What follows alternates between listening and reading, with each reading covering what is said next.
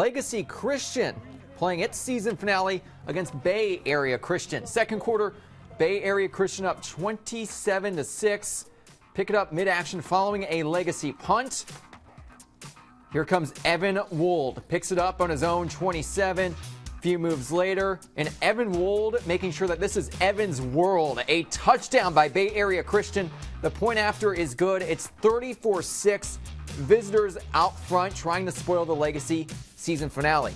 Bay Area Christian again with the ball. Quarterback drops back, but Mason Weaver this time and Jared Kemp get the sack, and that's a 6-yard loss on the play.